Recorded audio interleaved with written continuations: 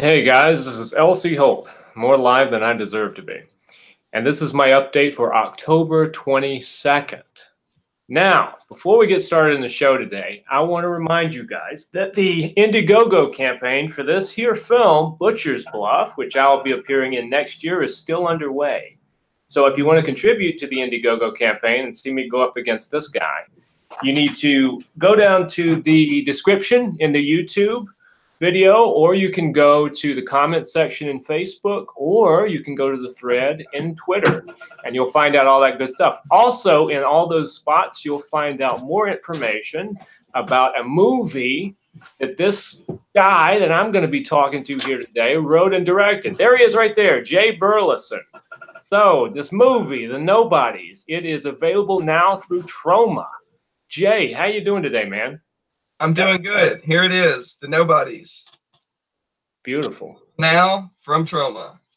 Yeah, and I was just on. We should point out that my good friend Lane Hughes, who is the guy from Your Next who wore that beautiful mask there behind me, is the star of The Nobodies, and he was on the show previously, and we were talking about it. Before we get into your involvement with Lane and everything, this is a question that I like to ask people who are filmmaking friends of mine, and it's interesting because everybody's answer is different. But Jay, why filmmaking? Of all things you could do, even creatively, what was the thing that got you into filmmaking? It's just always been a part of what I wanted to do as far back as I can remember, man. My mom showed me basically all the, classic horror movies when I was like 5, 6, 7 years old. And during that time period, I can remember watching those movies, Halloween being one of them, and then wanting to make my own sequel to it, just like acting it out with my friends and my cousins and stuff like that. And it just never went away. So at different stages of my life, it developed more into like a hobby where I actually had a camera and it wasn't just my imagination. And then in high school, it got a little bit more serious as I got older. And then right out of high school, I was just like, this is all I want to do. I got to make movies. So I've been trying to do that ever since. So when you first started out, what was the format you shot on? Did you shoot on DV? I know the first camera I had was one of those old VHS where you just slip the cassette in. It was VHS, and then right after that, it was like the tail end of VHS, and then I had VHS-C, which was like the compact VHS. That's actually what most of The Nobodies was shot on. The Nobodies is a movie within a movie, so this really bad exploitation film called Pumpkin is set in the 90s, and we shot it on VHS-C because I had all those old VHS-C tapes, and I just like recycled all of those. So I taped over all of the old movies that I made when I was a kid, most of them. Oh, that's cool. So did you do, when you shot back then, did you do the editing in camera, or did you hook it up to a VCR? It was VCRs, and it was terrible, man. 2 VCRs. I didn't know what I was doing. Like all my early stuff is like pretty much I started making movies the year Blair Witch Project came out. So as a kid, I'm like 12, and I think, well, all you got to do is just grab your friends and a camera and say you're making a documentary and go in the woods. My first movies were just Blair Witch Project ripoffs. Now, did you send them to film festivals or anything? No. I think in high school, I think we submitted one thing we did to like this film festival in Auburn, but for the most part, I sold movies online. I had a website and stuff like that, and we'd sell them for like $5 on VHS and stuff. And it's cool. We got in so much trouble. One of the first movies I made after the Blair Witch stuff was this movie that my friend that I met on the internet on a Halloween movie message board. His name's Cody Hammond. I'm still good friends with him. He wrote a script for a slasher movie set on New Year's Eve, and I made the movie here in Alabama. He's in Ohio. And we were like 13, and we had t-shirts made that had the title Slash on it. And I was selling copies at school and got called into the principal's office. My cousin and I, he was in the movie, my cousin Aaron. And the principal was like, we got some information that you made a movie about kids killing kids. You're selling it for, you got t-shirts, and you can't do that. You can't bring that stuff here anymore, because this was like right after, a couple years after Columbine, and they were like, oh, I'm sure I was on like some watch list after that. But then the next year, the newspaper did a article on me making movies, and the principal, the same one, shook my hand and was like, "That's really great, you making those movies." And I was like, "Wait a minute, what?" Like ready to kick me out of school for it, basically. Yeah, that's the amazing thing that I've learned too, is that if you're just a kid trying to do stuff, you're kind of a degenerate. But once you get a little bit of success or someone notices you, people are like, "Oh, you're brilliant, you're genius." Right. It can be the same thing that you did. Like, this movie is the perfect example. It's a really bad movie inside of a fake documentary about the really bad movie. And I'm sure when my friends, saw me shooting on VHS, they were like, "This movie's never going to go anywhere." People that see me on the internet, and now it's out through an actual company, and people seem to look at me differently, even though it's like, if you saw the movie, your original perception would be correct. Like, it's insanity, like, it's just silliness. And not just any company though, but old Uncle Lloyd's company. Yeah, Troma. good old Lloyd. How did that come about that they picked it up? They have open submissions, and I just sent the movie to them. Well, I think first I emailed them and I said, "Hey, here's the synopsis, the trailer, and the poster." And then they said, "Yeah, we want to see a screener." And 2 weeks later, they said, "If you still have it, we want it." And it was that easy, man, which was funny because this movie took years to make. You were actually shooting your next when I emailed Lane and was like, "Hey, I got an idea for this really crazy movie. We're going to shoot on VHS and stuff." And he was in Missouri. I remember being like, "Well, I'll just go ahead and send it to him. And when he gets back, we'll talk about it." And we've had a cut of it done by like 2014. It was really one of those things like, we'd shoot every few months when we had money. It says on the description on the box that, $600 to make this movie within the movie, which is actually an accurate figure. I had like my friend Andrew Wasserberger hooked me up with $600, and I bought 2 VHS-C cameras and, had a little bit of money to start the actual filming process. And then we just, it took years to shoot it and rework parts of it. But what I was getting at, man, is I had the movie done and I was trying festivals and it just wasn't going anywhere. So that was another like 2 years of just like trying to figure out what do we do with it. And I was stuck in this mindset of like, well, it has to get into festivals somewhere. That's how it's going to get distribution. And finally, I gave up on that. It played one festival at the time. I sent it out for distribution, and 2 weeks later, I had a deal. So it's one of those things where I feel like I wasted 2 years, but at the same time, I feel like it was the right time. The woman that was working at Troma that I feel is responsible for picking it up, her name's Elizabeth D'Ambrosio. I think that's how you say her name. She left Troma shortly after, and I think she had only been in that job for a few months before. I'm not really sure, but I think she's the reason we got the deal. So really, it was the timing of it couldn't have been more perfect. It's just one of those things that took forever for it to actually happen. And it's interesting that you say the film festival thing, because I've had a lot of discussions with filmmaking friends of mine, acting friends of mine about that very thing. And I've had my own experiences with it, with Spiritus, which is the film that I wrote and directed a couple years back. It's interesting because, as one good friend of mine who's an actor says, it is sort of like an artistic circle jerk. You have everyone who is friends get their friends' movies into the festival. And there's really not a lot of ways to get into festivals if you're a feature. If you can get into a shorts program, it's easier. But features is almost impossible. True. unless you know somebody there. And I tell people, it's very, very hard to get your feature in there because it's not necessarily about the quality of the picture, but it's about, who you know. Right. And so, festivals are just extremely difficult because of all the things you said. And then each festival kind of has their own plan for the year and the type of films that are going to play off other films that they've already decided they're screening. And it can be something as, trivial as, well, it's a good film, but it doesn't really fit the overall theme of the films we're screening this year. It's like, I don't know, man. It really is sort of like you do have to, I think, to get into these bigger festivals with a feature, you have to kind of have like festival names in it, like indie darling names and stuff like that, at least to like have your film looked at more seriously. I don't really believe in the idea of independent film festivals like breaking new talent and like spotlighting people the way it was when, you know, Sundance used to do that with like in the early 90s and stuff.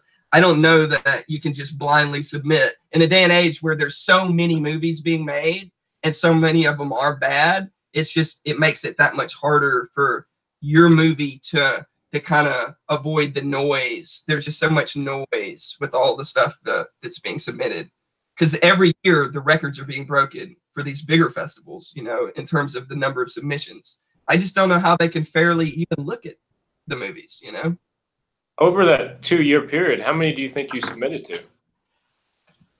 Probably 15 to 20. And we got into one in Seattle and one that was like an online festival.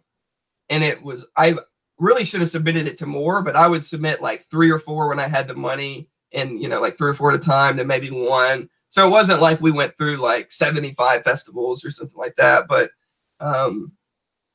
yeah, I just didn't have the money to submit to that many. I mean, you think about, I know filmmakers who like they've gone through 50, 70 festivals and gotten into 10, 12 with shorts and stuff. So I just didn't have the money to tackle it in that way. Yeah. Yeah, it's because that is you have to have a budget of almost like a festival budget in and of itself too, because that is costly after a while. Yeah, and with a movie like this, man, it's just all out of my own pocket pretty much. After the initial $600, it was, you know, there was never like a time where you look at your budget. You know what I mean? It's like, well, how much money do I have in the bank? You know, okay, yeah, we could maybe shoot next weekend, or maybe we can't.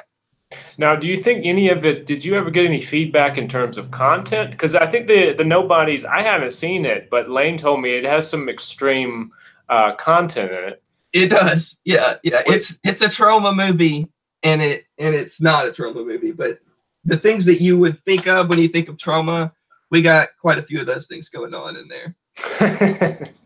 Well, let's talk a little bit about Mr. Hughes. Let's talk about how you came to know Lane Hughes, and that we can share our How I Met Lane Hughes stories. All right. Well, I will start. I grew up in the same town as Lane, and we never met. I think we spoke on the phone one time because I knew he had done Pop Skull, and I was trying to get started making movies around the same time. I think I contacted him. We talked on the phone about a movie I was working on. This was back in 2008, maybe early 2009. But we met in 2009. But of all places, we met at a drive-in theater parking lot in Atlanta, Georgia, waiting to be shipped off to a location via bus for Rob Zombie's Halloween 2, which we were going to be extras in. So it was me, my friend Bart Hyatt, who's in the Nobodies, and Lane and his friend Elizabeth. And we kind of look at each other in this line, and you can tell we both are kind of like, I know that person. And then we start talking, and it's like, yeah, we're from the same fucking town. We make movies, and here we are sitting in a line in Atlanta, and that's how we met. And we hung out. All of us hung out the entire day of shooting on Rob Zombie's Halloween 2. And he's been in my life since that day. Now, that was the party scene, wasn't it? The costume party? The Phantom Jam. I'm not in it. You can't see me anywhere. Lane's in there for like a couple seconds. Wasn't he like a cow dressed as a cow or something? Yeah, Lane's always a cow. Yeah. Well, I'll tell you my Lane Hughes meeting story. And actually, when Lane was on the show, we had this conversation, and he doesn't remember the first time we met at all. But and I kind of fucked up the story too when I told it. So I'm going to correct it for the record here. Okay. On the show with you, Jay. When I first met Lane, it was at the Sidewalk Film Festival during a premiere. This is what I got wrong on Lane's show. I said it was during a screening or after a screening of Homesick, which is the first film I did with Adam Wingard. That's actually not true. I messed that up. What happened was it was a screening of a short film that Wingard and I did called, I think, The Girlfriend, that screened at Sidewalk. And after that, after the Chris Hillicky shot that, right? He sure did. Yeah. Yeah. Yeah. After that screening out on the Sidewalk, Adam Wingard introduced me to Lane and said, this is a guy who's writing a zine and he's going to be interviewing me about Homesick. And that's where I got my wires crossed, because I knew it had something to do with Homesick. Right. It wasn't at the screening. It wasn't after a screening of Homesick. So that's where I first met Lane, but Lane doesn't remember that at all. Lane remembers us meeting in the basement of the house when we were shooting Pop Skull, which to me was our second meeting. To Lane, it's our first. Right. And we've been working together ever since on Wingard's projects, doing a lot of shorts and obviously the features, You're Next and Pop Skull. And we both appeared in VHS movies, just not the same one. Right. I do want to give a shout out to Sidewalk, which is the only festival, like legitimate festival, because the other festival that screened it in Seattle, the Nobodies, I don't even think they're a festival anymore. They're like 1 year. It's like a VHS swap meet or something that screened a couple movies, and we were one of them. But Sidewalk screened the Nobodies, so I was really shocked and surprised that happened. But they've been really good to me and my friends, and that's one festival that I'll always support is Sidewalk. And I've met a lot of people there that, that's really how I met Chris Hillicky, who's like one of my best friends now. Is we knew each other, but we would always end up at Sidewalk, like kind of doing our own thing and just walking around, and just would hang out together and not go see films, but just like sit in restaurants and bars and stuff. So it's times from Sidewalk. It's fun because I've actually run across many of the people that we used to work with in our group back in the old days of making films in Birmingham and the surrounding area. Like I just shot a movie last year with Joe Walker, who was one of Wingard's guys. And okay. I've known Chris Hillicky for a while. We haven't worked together since Wingard. And so every so often I'll run across one of the old crew. We're all kind of doing our own things now, except for me and Lane, who, we do conventions together and everything else. In fact, we were just at a convention in Austin. Together. So whenever you see us, he's told me some stories about some of the stuff that happened there. It sounded like it was a cool time. Oh yeah. Did you meet Edwin Neal? Did you meet Edwin from the Texas? I did. Yeah. Okay. I really like him, man. I've emailed with him a few times throughout the years, and I guarantee he would not remember me if you were like, yeah, Jay Burleson, like, who the hell is that? But I think Edwin Neal's one of the funniest people, man, from all the interviews I've seen with him. He just seems like he's always in character. Now, did you want to work with him at one point? Didn't you want to do a movie with him? Yeah. There's a couple times. Like, one of my earliest experiments with like reaching out to actors was actually Edwin Neal, and I was still in high school, and I think he was just like, who the hell is this kid, like what is he? But he emailed back and forth with me. I don't know that I told him I was in high school though, so maybe that's why he was so willing to go along with the crazy shit that I was telling him. But and then Lane and I made a fake Halloween trailer for like a Lost movie from the 80s, like the Lost Halloween 3 with Michael Myers. And we gave Edwin Neal a credit as the sheriff in that trailer, even he's not in the movie and doesn't know that trailer exists. Is it on IMDb or anything? Yes, it's on IMDb. So I just wonder if at some point he's ever been asked, like, what's with that Halloween Harvest of Souls thing? And he's just like, what the hell are you talking about? That's hilarious. So Edwin Neal could go to IMDb and see a movie he wasn't in? Yeah. He's in the credits. When I was in high school, I submitted Roman Polanski as a director to the new Halloween movie when it was like in development. They didn't put that on there, but they did take some of my cast suggestions. I had who played Lando in Star Wars? Billy D. Williams, right? Yeah. I had him as the sheriff in a new Halloween movie. They put that through. It was like on IMDb. So that is awesome. I used to submit all sorts of stuff that made me laugh. Let me confess. I'll confess something, because I did that one time, and I'll tell you what it was. Okay. The last our IMDb confessions, man. We bought them. Yeah. What it was the last Hitchcock movie that he ever made was a movie called Family Plot. Okay. Which I like, and it's not his greatest work, but it has William Devane in it and Karen Black, and it's a really interesting movie. I think it's funny as fuck. Like, it's a really funny movie. Oh, and Bruce Dern is in it too. Bruce Dern is hilarious in that. Bruce Dern's awesome. But I was watching, and for some reason, like this is mid 90s, you know, I'm still a teenager at the time. And Yeah. I think, you know what, based on the story of that, I think a good title for Family Plot, which I didn't really like the title of the movie, might have been Missing Air. Because it's one of the, I felt like, you know how Hitchcock loved his puns, right? Right.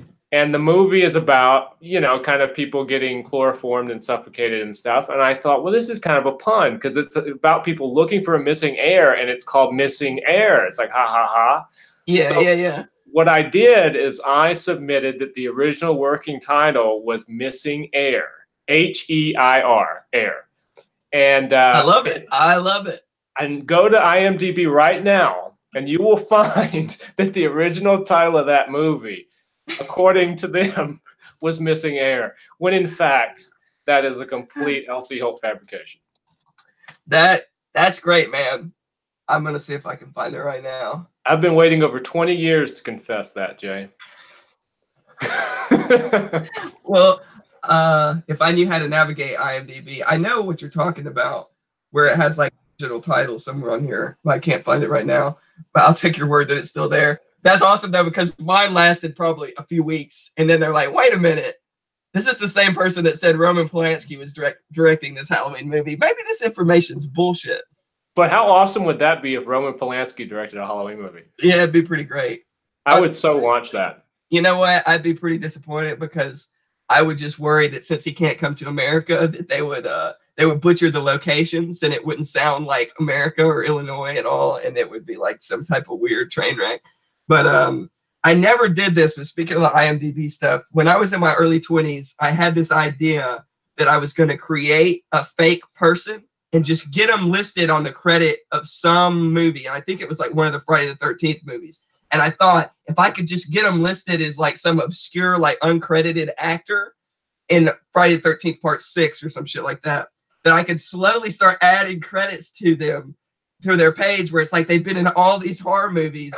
Like a fake person that people would finally start to see and be like, who is this person? It says he's in this movie and that movie. That part doesn't even exist. Like I had this elaborate scheme, and you know, I think I submitted like one thing, and it's kind of a lackluster story because I think the idea was funny, but I didn't execute it, so it never happened. You know, I think when you mentioned that, I swear there was a guy who was a complete fabrication that was on IMDb like in the 90s, because I did one of the first things I did that I don't think I got any credit for, but I was a little bit part in this Michael Mann movie called The Insider. And that's cool. When they first put the credits up, there was a guy that was listed on there as like, you know, guy number 2 on street or something. And then I clicked him, and it was like every single movie practically that was made in the last 3 years, this guy had some little bit role, like guy walking across street, guy this, guy that. Yeah. It was the busiest extra in Hollywood. Right. And it's either like the busiest extra in Hollywood was determined to have the longest IMDb credit, you know, filmography in history, or somebody did what you were talking about doing and made up that guy and just put him in roles that you could not prove he didn't do. Right. In every movie that you could imagine. Yeah, I just find stuff like that to be really fun and exciting.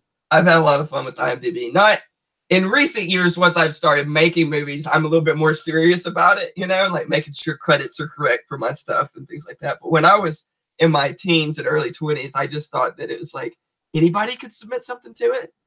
Then why not just like have fun with it? Because you know, it's because you're the victim of bullshit on IMDb when you're young, and you get excited about something you read on there, and it's like completely not true. And it made me just sort of be like, well, if you guys are going to screw with me, I'm going to screw with you guys. Yeah. Well, you know, and not only that, but you have Wikipedia. And Hughes was telling me, I think, about something that happened to him on Wikipedia where his page listed him as a 22-year-old Mexican-American. Yeah, no. It seems that I don't think it's so much Wikipedia. I think it's Google. Like if you Google Lane, it's fixed now. But it was, you know, it has like pictures to the side of the Google search results, and it had a different person, and it still says through Wikipedia, but it's on Google that he's from Mexico and Mexican American actor musician. But what's funny is I see Hannah's pop up sometimes, when it comes up on the Nobodies, and it's not Hannah. It's a picture of somebody else. It like listed as like the top cast, and it's like Hannah Hughes, and it's like, that's not Hannah Hughes.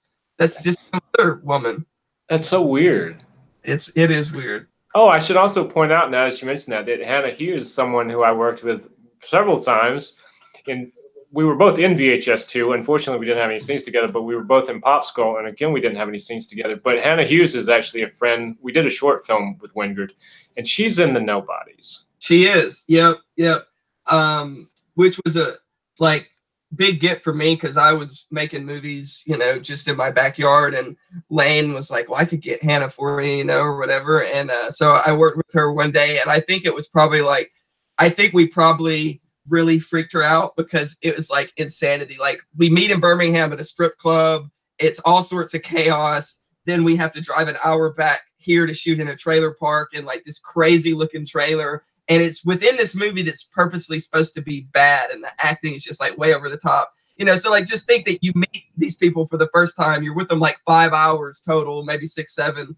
It's probably a longer day than that, honestly. But, you know, I just felt like we probably like really could not have had a worse first impression on Hannah Hughes as we were as people by her being in Pumpkin, which is the movie within the movie. But it ended up that when she saw the Nobody, she was very complimentary of it and seemed to really be into it. And I was like, okay, hopefully she understands now what we were doing that day, because it was just like, you would have to see the Nobodies and see her scene at the trailer park to understand like what she must have been thinking, having just met all of us. And like, we're making a movie, Hannah, and we got like a VHS camera, and like this guy that's acting with her is just like the craziest person that you'll ever meet, and he's just like screaming at her and stuff, and it's like, it's all fun, good times. Yeah, Hannah is great. She's a really good actress. Yeah, I think she's great, man. So before we hop into our next section here, where we're going to discuss a little bit about, you know, a little movie that just came out called Halloween, was there anything you wanted to ask me?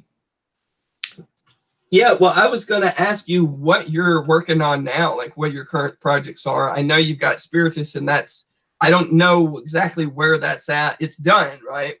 Yeah, Spiritus is done. I have a copy of it over here. That's this movie here. Sweet. Hold on, man. We gotta both be holding up copies of our movies at the same time. That's the Nobody, then there's Spiritus. There you go. Love it. Sweet. We should mail each other a copy of our movies. Yeah, send me your address, and I'll get that out to you like right away. I would love to see. Sweet. I got a box full of the Nobodies right here for cast and crew, and I'm sure I got an extra one I can mail you out of there. Awesome. I'll send you my my address, and I would love to see it, because me and Hughes have talked about it a lot. There's a lot of downtime at these conventions, and we get to talk about stuff, you know, that we work on. But what's happening with the Spiritus, and I'm glad you mentioned that. Spiritus is the pre-order campaign ended a while back, and all the orders are actually getting sent out to the people who pre-ordered it. And so at the end of the month, it'll be available on DVD for other folks, and then it'll go on to like streaming platforms. Sweet. Awesome. So that's where that stands. In terms of acting, I've actually got a lot of projects coming up for next year, which I'm really excited about. The one that I mentioned before, which is Butcher's Bluff. I'm doing a remake of Savage Vengeance. That Donald Farmer is producing a remake to his own movie, being directed by a real talented guy named Jake Zelch. And a couple other things. There's one I can't really talk about yet, and then there's one I'm helping to develop the script on, so there are 4 right now. That's awesome, man.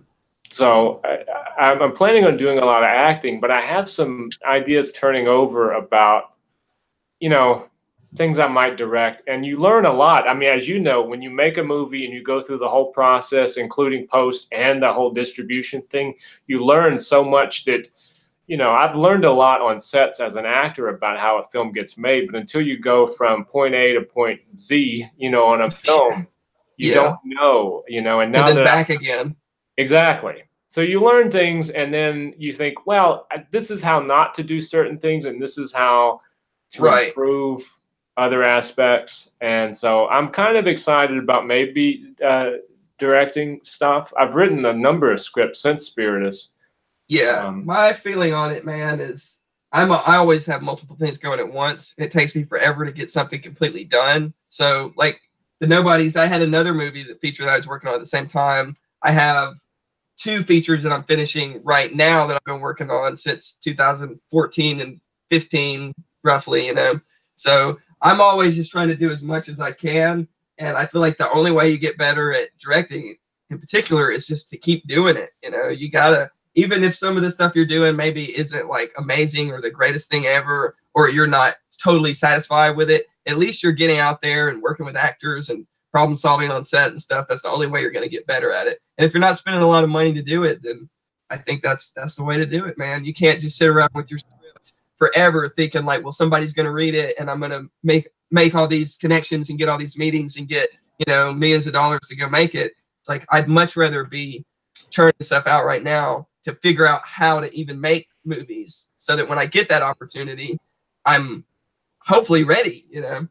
Yeah, absolutely. I totally agree. Because I've always been the kind of guy that's like, you learn through doing stuff, you know, trial and error, and then I think we're very similar in that regard, in so much as we always are working on something. Like, I feel completely useless if I'm not working on 2 or 3 things at one time, you know? Oh yeah, man. We're definitely the same then. 'Cause one thing I notice is I'll get burnt out on something, and then I have that other project that's kind of been sitting there for the last month because I've been busy on the other one, and I can just jump back into that one, you know, and I can always be doing something, even if I'm not like really in there doing like the bulk of the work. You know, you're always problem solving something. You're figuring something out, even if you're not shooting or editing in that moment.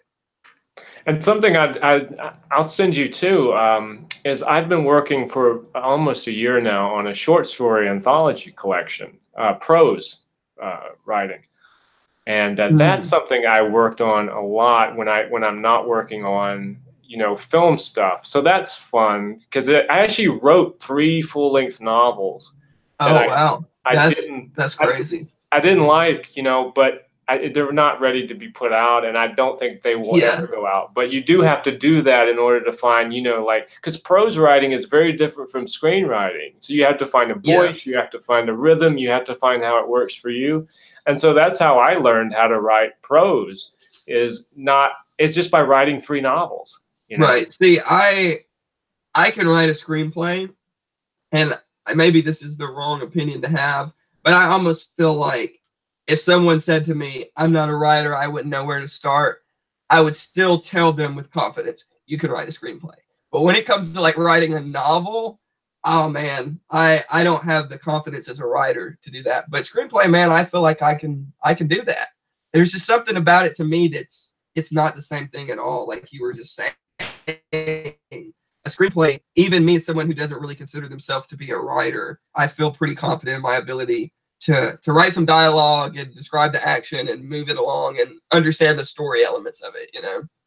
Yeah. So more power to you to be able to write 3 novels, even if you're like, oh, they're not any good. Like, you got to start somewhere. And the fact that you can get them written is a great indicator of where you can go in the future with your writing. Yeah, and it is a lot of, you know, and I do find that one kind of informs the other too. I think my screenwriting has gotten better since I was writing books, even though it's completely different mediums. And, you know, obviously when you're writing a screenplay, it's what's happening right now. This is what's happening at this very moment. And when you work in prose, you go back and forth, you know, and you can go into people's lives and stuff. But, you know, without getting too much into that, I kind of wanted to jump into a little discussion about the new Halloween movie. Now, this movie came out yesterday. I saw it yesterday. I guess it technically came out on Thursday night. But for those of you who haven't seen the movie, and since today is only like the 2nd official day that it's been out, I just want to tell you there'll probably be spoilers. So if you haven't seen the movie yet that me and Jay are about to be talking about, Halloween 2018, you might want to stop watching now, okay? Because we're probably going to spoil some things. But with that out of the way, what did you think, Jay, overall of Halloween? I guess I should start by saying, you know, some people are really into like super movies and you know, Star Wars or whatever. They're like fanboys of that. Excuse me. That's Halloween for me. I grew up with Halloween. It's probably the most influential film for me in terms of like me as a creator at anything. So I view Halloween differently. I view it like a lot of people view Star Wars, you know, that saw it when they were kids and grew up with Star Wars. So I liked a lot of things about it, but at the same time, when the credits rolled, I was a little, I don't want to say disappointed, maybe underwhelmed. It just, I didn't have that feeling that I wanted to have at the end of it. And I don't know how to work through it, because I do want to say it's definitely, I like it a lot better than the Rob Zombie Halloween movies, which I wasn't crazy about. And it's a better than probably most all the sequels past the first two movies. But so keep that in mind. Like, it's a really good Halloween movie, but I still wanted more and felt like that there were definitely some missteps along the way. Yeah. I think we have a very similar opinion about it. I kind of view it as this. I view it as a good sequel. I look at, actually, the person I went to see it with, when we walked out of the movie theater, they said, "What did you think?" And my initial reaction was, I thought it was one of the better sequels. In my opinion, it's kind of like Halloween 1, 2, and then maybe this one. Right. That was, because it's a really well-made movie, and you could tell absolutely there were things in there that they didn't just, I mean, there are things in there that don't usually happen in a Halloween sequel. And I like that they went to certain areas. I think they could have gone even farther with that a little bit. But, and there are a lot of nods to things that weren't just the first, even though this really is paying homage to the first film. I mean, did you notice the Mr. Elrod thing? Like Mr. Elrod thing, and, you know, even from, and this is in a lot of the preview material that they've released, when he goes into the woman's house, she has her hair up, and she's kind of got like the woman from Halloween 2, you know, that's making the sandwich. That shows like a nod to that moment. There's a lot of others too, but yeah, you're right. It's not just the first film. There's nods to a lot of the other ones in there as well.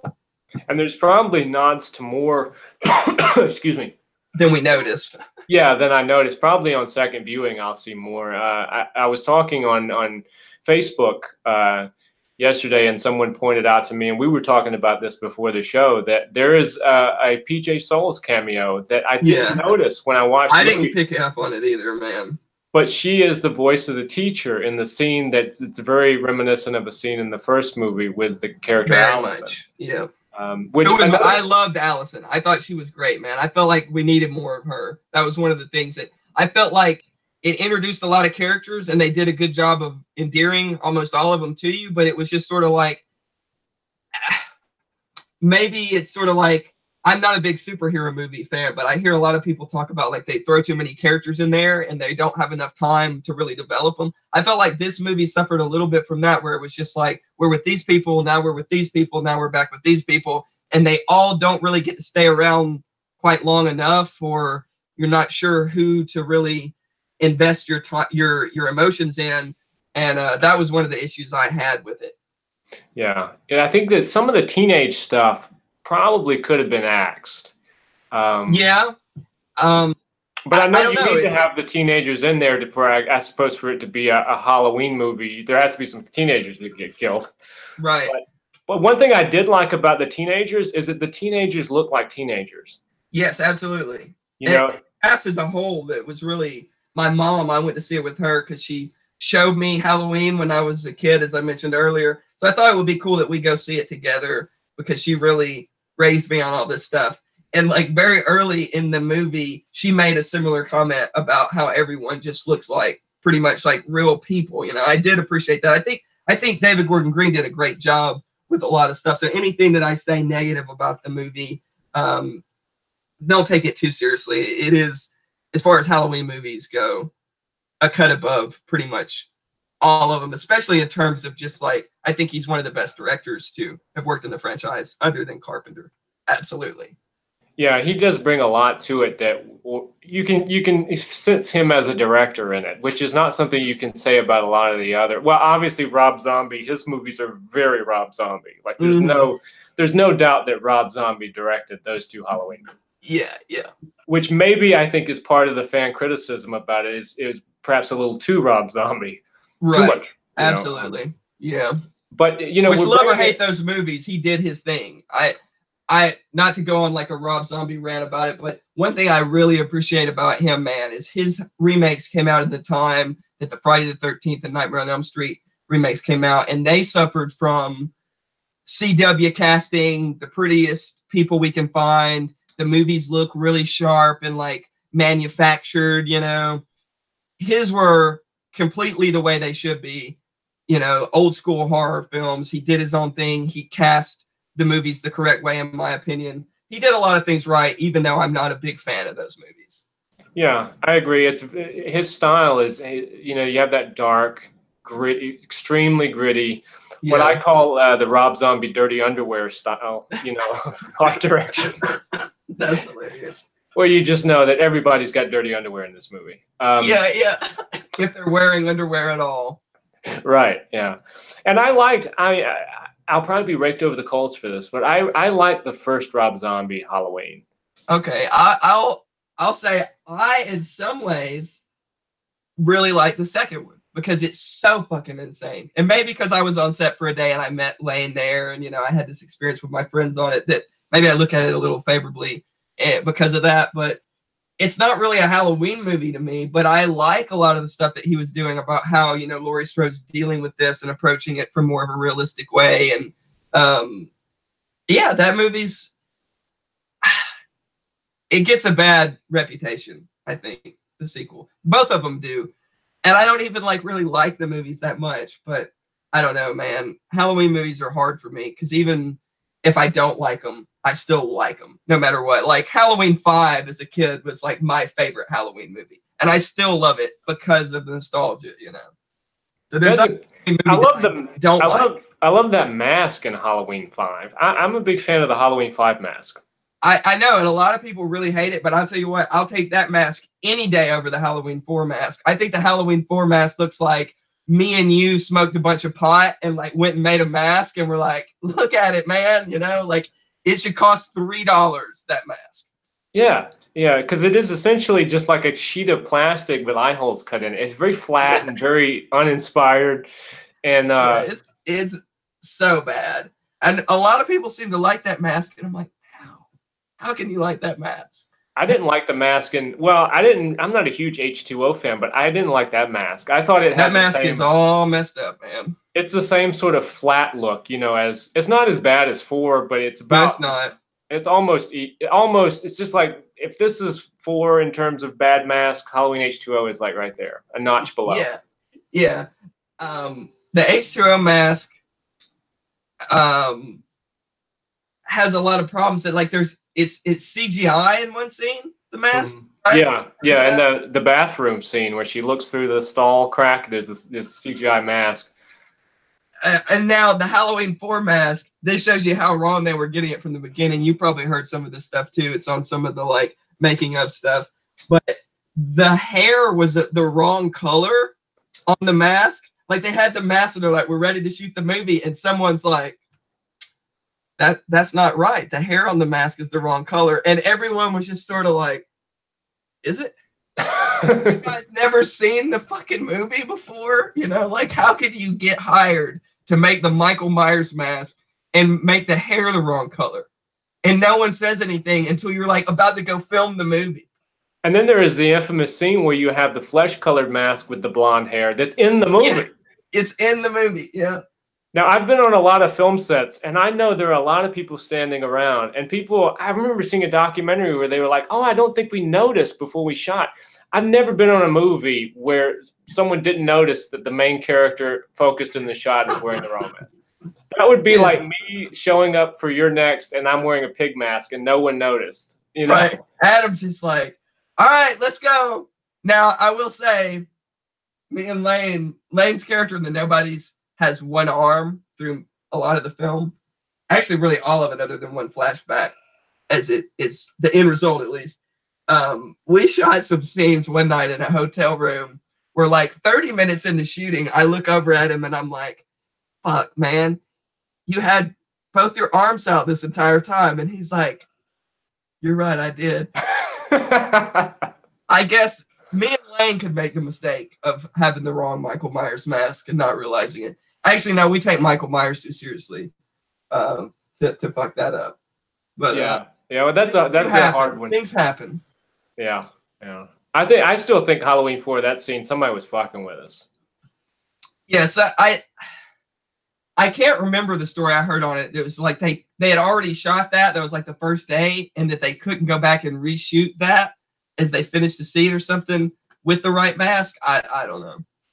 Yeah, well, I'll give you kind of my favorite masks from the series. Let's do it. I like how we were like, there may be spoilers about the new Halloween. Like, let's rate the mask of the other Halloween movies. We haven't said about the new one. Yeah. I'm enjoying this a lot though. So yeah, we're like 15 minutes left in the interview, and we're talking about the Halloween movie masks. But I want you to rank this new one though. Put this in your ranking.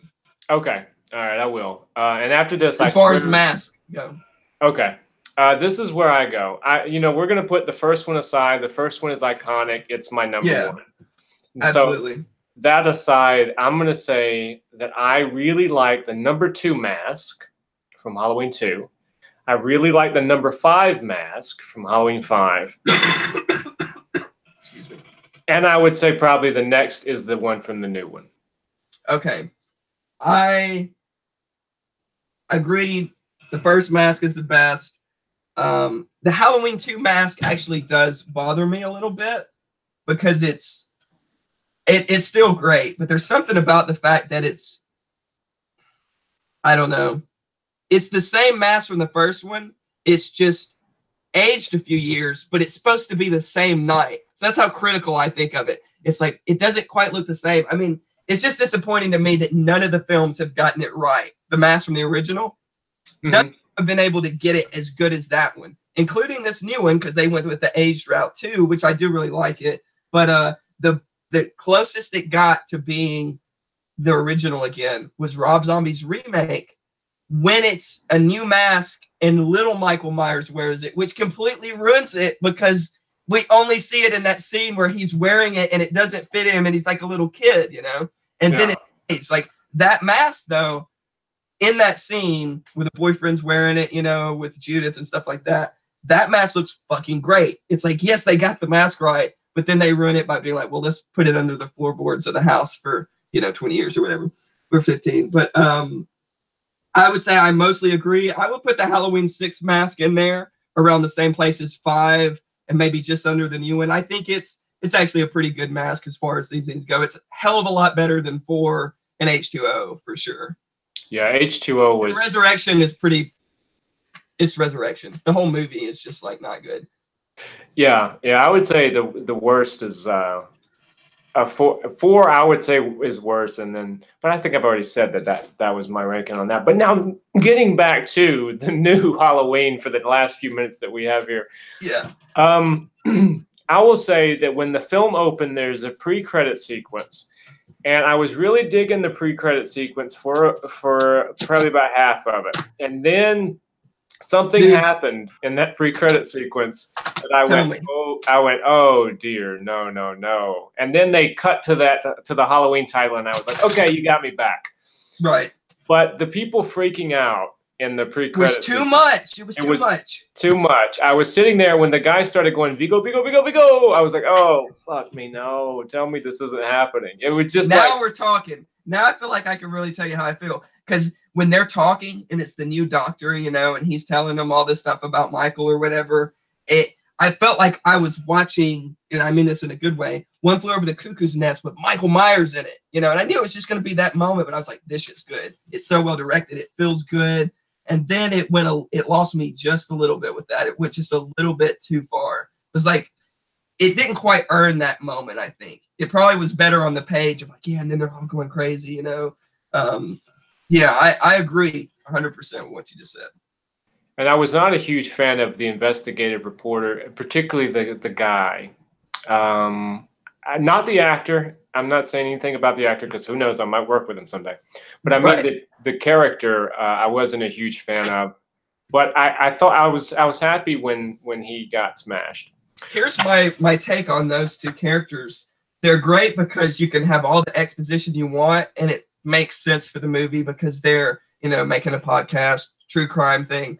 I felt like they overstayed their welcome by about 15 minutes. Like I wish that they could have just set up the beginning that we got, and then introduce Lori again. Maybe, I mean, that's fine. But then I feel like them still being a part of the story. And this is where I'm going to dive deep into like being a super Halloween nerd. But I get it's 40 years later. He's been locked up. He's a little more unhinged. You're going to develop him. He's not going to be, in the original, he doesn't really kill very many people. Obviously, that's going to change. But there was something in that gas station scene that I loved when he gets the gas back. And it's in the trailer. Like he goes in the stall. So this isn't a big spoiler. They get killed, like. Right. But I love how you can see him in the background, out of focus, pulling up to the gas station, and all that stuff is like, man, they get it. The part I didn't love is that he then goes inside in broad daylight the morning after escaping from the institution and just kills basically everybody in the gas station. And, it's like, I would have liked that scene a lot better if you see him creep up, they go in and they come back and the trunk's open and some of their papers have fallen out or flew out, and the mask is just gone. And then you see him putting it on somewhere, it's like, I felt like it was just a bridge too far for me to think that in general, the scope of how much he kills was just a little bit too much. But that scene in particular was just like, I could have done without it. But I agree with those characters. Wasn't crazy about how long they stayed in the film. So I have a solution for it. Don't get me wrong. I'm not saying I have better way to do it, but that did bother me. Now I did want to open this package I have here because I just got it. My friend brought it up. Just got delivered. I bought this. Oh man, that's badass. This is and apparently this is the collector's edition of it. The actual vinyl looks pretty crazy. So I will see if I can open this.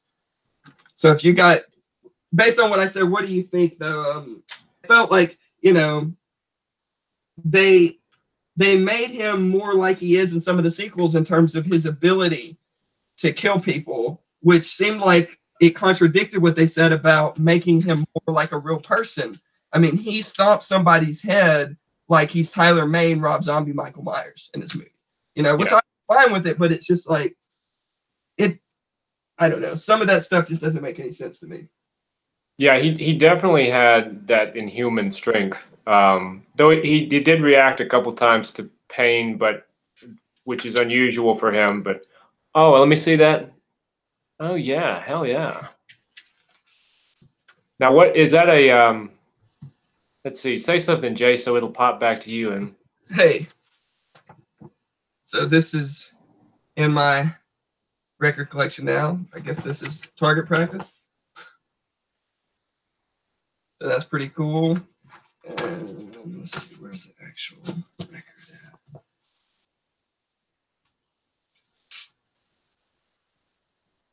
Okay, this is even different than what I thought it was going to look like. Wow. That's badass, man.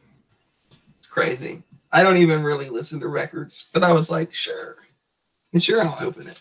And I'll put it on. Because the music, I mean, we would be crazy not to mention how good the music is. I mean, it is really good. Yeah, probably my favorite part. Came back. Yeah, my favorite part of the movie probably is I love the end credits, that remix sort of thing. We were talking about before. With That's really good. Yeah, the Cody Carpenter guitar in there is awesome, and some of the other pieces are really great. And it has that John Carpenter thing where it doesn't bring attention to itself. It sort of lays the carpet, and just when you need a good little sting, there's a sting, but it's not beating you over the head with with too much, which I really like. I like John Carpenter's approach to composing just in general in that sense. Yeah, that it's just like, it's the carpet, as he's always said, it's down there. It's not like everything you just said is how he describes it. It doesn't bring too much attention to itself. Yeah, that was but I would say, I think next week we're going to do a more in-depth discussion of Halloween. Unfortunately, this time we couldn't get into it too much because we had a lot of other stuff to talk about. But Yeah. I think we could probably sit here and talk about Halloween in general for days. No, I mean, it took us like 5 minutes of talking about Halloween to deep dive into like talking about the mask. And yeah, man, that's one thing I can talk about for a very long time. Yeah, yeah. And right now, I mean, it's something to discuss because everybody's talking about Halloween. It looks like it's going to make $80 million this Dude, weekend. I saw those numbers. Incredible. That thrills me. I'm really glad that they're doing that. But what I hope that you'll talk about next time is kind of like, where do you think it goes now? Because I feel like they made a mistake in a way, because I mean, it's hard to say you're about to make $80 million opening weekend, set all these records, and that you made a mistake. But I worried that because they brought Laurie Strode back and to this film, and now they've introduced her family members, I hope they don't pigeonhole themselves into, now Michael has to go fight these people again, because to me, that's the same problem that they had in the original franchise of giving him too much of, the same opposition every time. He's got to kill his family. I hope that they step away from, well, now he's trying to kill Allison Strode, and man, it just feels like they would set themselves up to really destroy any potential for this franchise to have longevity if they go that route. That's my and that's an interesting kind of catch-22, because you do have, you want to see Laurie fight Michael, everybody wants to see that. But now that it's a completely random attack, she's no longer his sister, you could go anywhere with it. Yeah, and I think that's what they need to do. I think that's what they need to do too. Now, we've been pretty spoiler-free for our Halloween section of this discussion, but I will say this much, and that is that it does set up for a rematch, I think, pretty heavily. That was one thing I didn't really love, was the ending, because I didn't feel a sense of resolution about anything at the end. I just felt like, okay. Now, I had heard that they reshot the ending, and I'll tell you, my friend sent me the script, and I didn't read all of it, but I skimmed over some of it before I saw it. Spoilers don't really mean shit to me, but I did read the original ending because it had been pretty much confirmed that they had reshot it. And it is different. The script ending is different than the ending that we got. And I got to say, I like the ending in the script better. And I feel like that was probably test screening results came in. They didn't like the ending. And then we got this ending, because the ending in the script, I thought was cool. I'll tell you what it is if you want to know what it is. I would love to know what it is. Okay, it's basically, and I just went to the last page and read that. I didn't read the last few pages or whatever. But what I took from it, just kind of reading it very quickly, was it's almost like the ending to Shane, where he's riding off on his horse, but he's injured, and, a lot of people think like, oh, he rode off to the sunset. Other people like, no, he's dead. It's basically the ending of Shane with Michael Myers in the woods somewhere near that house where all the ending takes place. And he's breathing the same way he always does, but it's extremely labored. And the way it's written basically is saying he's breathing, but is it his last breath? And the movie ends, and he's got his fingers are missing, which is something that happens in the film still, which I thought was really cool. It's sort of like, you decide, is he unstoppable and he goes on forever, or did they finally beat him and he's about to die sitting here on this log in the woods? Yeah, that's really interesting. I like that. It's a lot different, just it to me, it makes more sense from like the movie that David Gordon Green made. I can see why that in the script, that was the ending. It kind of feels right. Where I just felt sort of like the last frame, it's like, it's cool, I get what they're saying, but Yeah, the ending as it is now does feel to me unresolved. And that sounds like a more interesting, I kind of like that ending. Yeah, and it also sets it up to where, the movie makes 80 million. Well, obviously he's still alive. He was still breathing, and he was just sitting right there, So it's easy, because right now it's sort of like they can't start the movie without, oh, well, he didn't actually die. You thought, and it's like we're right back where we started with all the remakes and sequels, where it's like, oh, yeah, I mean, we've already seen the ending to this movie before. You know, Yeah. it's two all over again. Is he in a coma now? You know, like I just feel like they've set themselves up to have to make some of the same mistakes or figure out a better way to not make those mistakes. It's not the best position to be in. Yeah, and if it does become a sequel a year type thing, which it probably will for a few years, I'm afraid. And there's no way they're not rushing this thing into production with the numbers they have right now. I had heard before it even came out, the rumor was that they had a writer attached and that David Gordon Green will not direct. Yeah, man. So, well, maybe they'll continue some sort of a trend where they get somebody who is willing to put their own spin on it each time. That might be interesting. If you get someone equivalent to David Gordon Green, or you get, somebody who has a point of view where they can do interesting things and they're not they don't have their hands creatively tied into a formula, which I think the original series had that a little bit, the kind of thing where we can't do this and we can't do that. The one thing I'll say against what you're saying, because I agree with it in principle, but the first thing that comes to mind is like, they kind of did do that in the original series with Halloween 5. That's when shit starts to get batshit crazy, because that guy obviously was able to do pretty much whatever he wanted. And he's like, well, Jamie's a mute now, and they have this psychic connection, and it's like, wait, what? So sometimes that can be a hindrance to your story, because then you end up with Halloween, The Curse of Michael Myers, where they're like, well, we got to explain all that crazy shit. And this is what we came up with, So it's like, I don't know, man. I don't have a good answer for where they need to go or how they need to handle it, but I'll be there opening night no matter what. So I guess it really doesn't matter. They got my money.